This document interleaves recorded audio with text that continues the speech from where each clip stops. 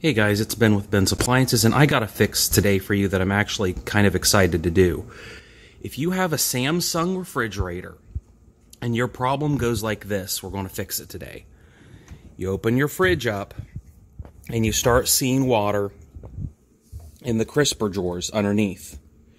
Maybe you go online and you find one or two fixes for it, and maybe you replace a drain clip, maybe you unthaw the bottom of the drain pan, and then things are okay for a little while. Or it doesn't fix your water issue at all.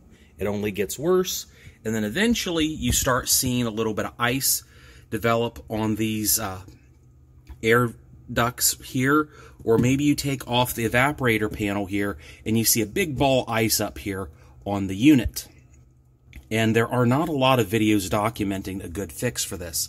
It's very elusive, very difficult to deal with. So on today's video, we're going to go through everything you need to fix this permanently. It does take a few items, a bit of supplies, but it is fixable, and I'm going to show you how to do it. This fix requires two sets of items to do.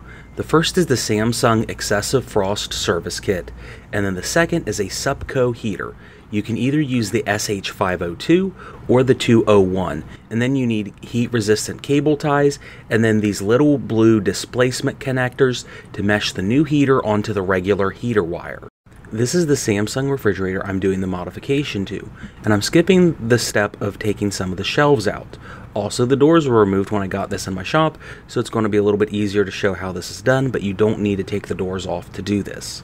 The one shelf, though, that may give you trouble is the crisper drawer shelf, which hides the evaporator panel screws. To take this one out, you need to press in on the two retention tabs at the top of the water filter housing, then pull up on the shelf to remove it. Typically, the evaporator cover on a Samsung refrigerator will have 4 to 5 screws that need removed. 2 or 3 are going to be on the very bottom of the cover, and then there's going to be 2 on the metal shelving bracket. Both of these on the bracket may be hidden by plastic screw covers, so make sure to look out for them. Once you have all the screws removed, the cover should be pretty easy to take off, but you may face some resistance if there is a significant amount of ice hidden behind the panel. To remove the evaporator cover, you will need to remove the 2 wire clusters on the right side of this assembly. The defrost heater wires do not need moved at this time, but you could remove them to splice the new heater on. I don't have a good view of taking these wires out, but there are small retention clips that can be removed with a small screwdriver or just, in my case, your fingers. From the front, I could not tell at all this mess was behind the panel.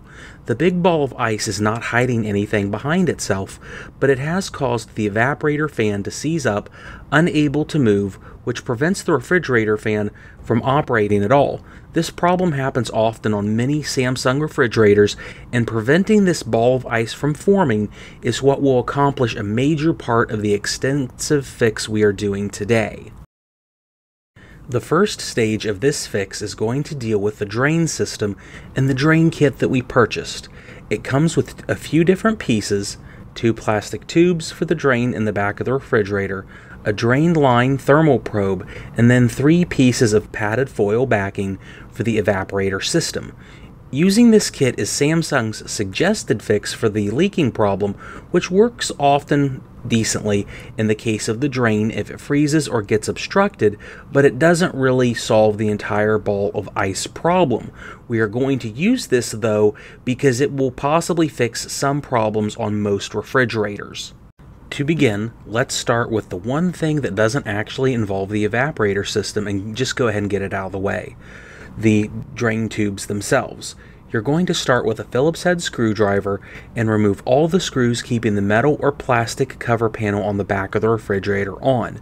There are typically 8 to 10 screws that hold it in place, which hide the drain tubes, compressor, drain tube tray, and the condenser coils, which you should clean in the process of all this to help your fridge run better regardless. To remove the old drain tubes, you simply need to twist a little and then pull down on the old rubber tubes to remove them. And again, when you're done here, make sure to clean the coils, because a dirty coil on your system will cause the refrigerator to run harder, longer, costing you more money, and could allow the system to have a longer lifespan. To insert the new tubes, you'll have an easier time if you insert the tubes on the bottom first, as there are small plastic indentations in the drain pan for the new drain tubes to set in. Then, insert the top of the rubber drain tube into the plastic housing on the refrigerator. And once you've got this done, simply reinstall the cover once you've cleaned the coils, which I'm going to do in a little bit off camera. Back now to the refrigerator evaporator system, we are going to remove the metal drain tray to install the foam-backed metal foil pieces. To start this, you'll take a screwdriver or I guess a putty knife and use the flat head to slowly work the thin metal pan out of its plastic housing.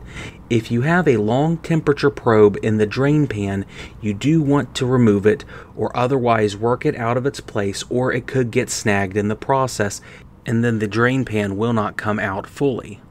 Now this is where it gets a little odd and you can't see what's happening, not just because of the camera angle and my morbid obesity.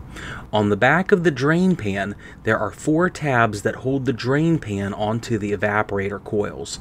These fingers need pried from their locked-in positions to allow you to separate the evaporator system from the flimsy metal drain pan. To remove these metal fingers, you can either use a pair of needle nose pliers, a flat-bladed screwdriver, or just feel around for them with your own fingers and then bend them back towards the rear of the refrigerator. You can then separate the tray from the evaporator so you can easily install the metal strips behind the evaporator coils. And here is the pan separated from the evaporator coils.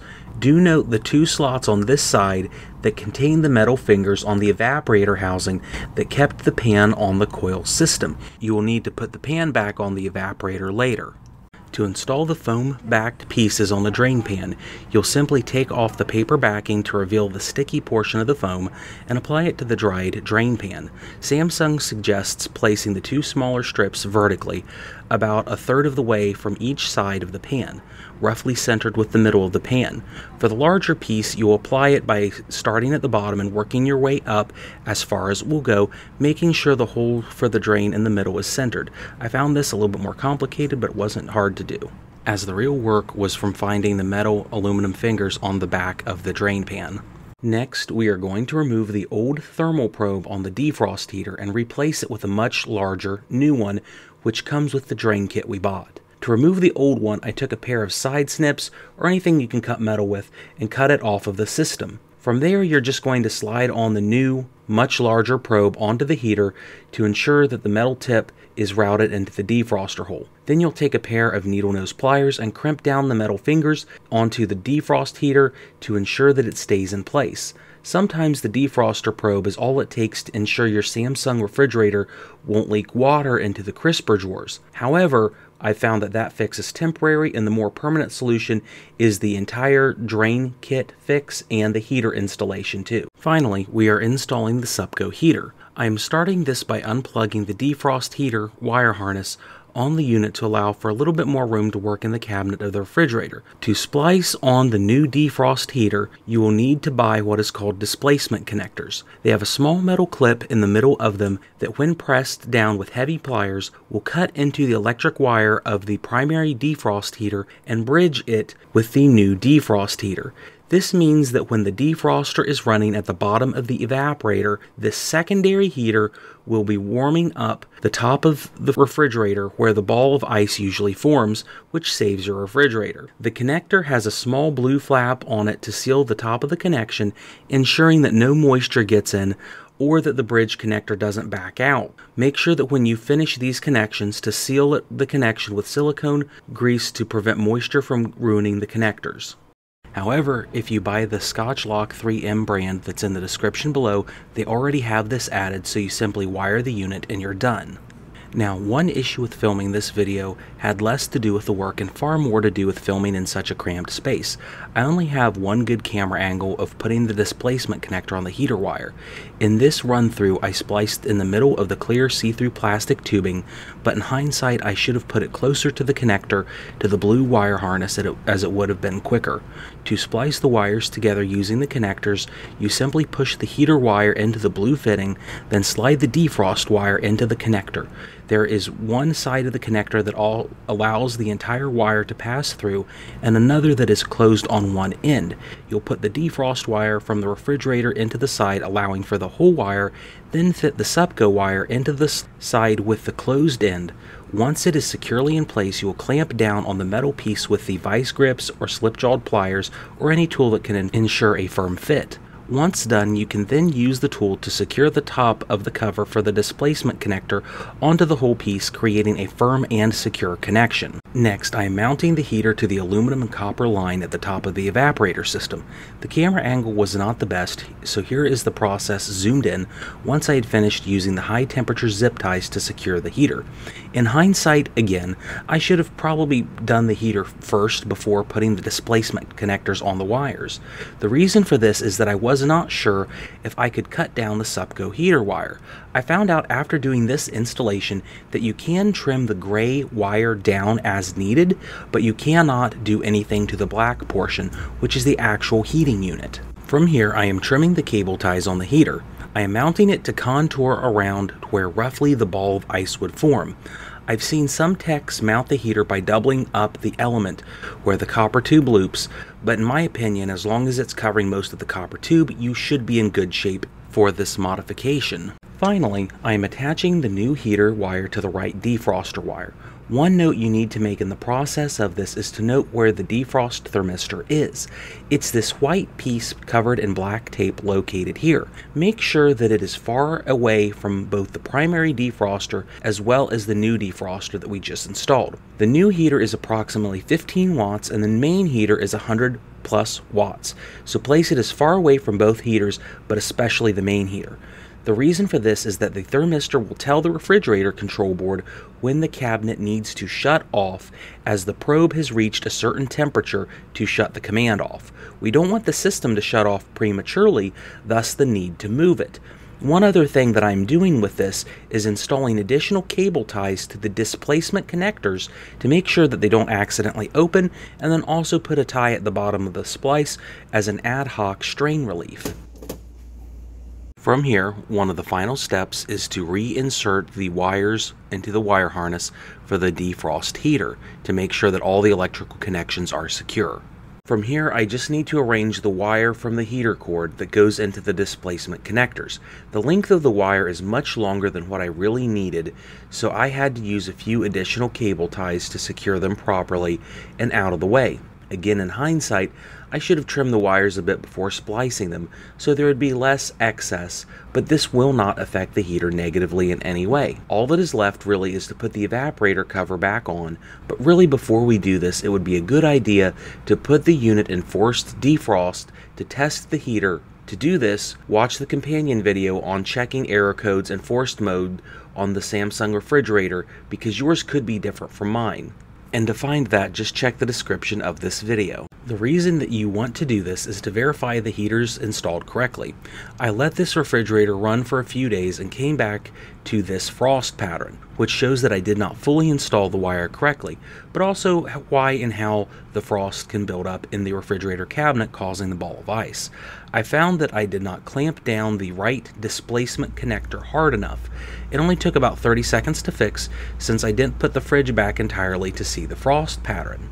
Now, in forced defrost, you should see the bottom heater easily hit 200 degrees Fahrenheit to take the bulk of the ice away, while the new installed heater on the top cabinet may hit 160 to 170 degrees at maximum. The new heater is only 15 watts versus the main heater at 100 watts. The new heater isn't supposed to defrost the entire cabinet, just take care of icing problems in the upper part of the cabinet. One final thing before we put the evaporator panel on the refrigerator and finish the video. There is one other alternate fix for this issue. Some technicians are buying 2 of the Samsung drain kits for the foam back Mylar pieces. Allegedly, some technicians are finding that wrapping the copper refrigerant line in the Mylar pieces is helping prevent the buildup of frost. If you're uncomfortable with splicing electric lines into your refrigerator using the displacement connectors, this may be a good alternate fix as opposed to the second heater.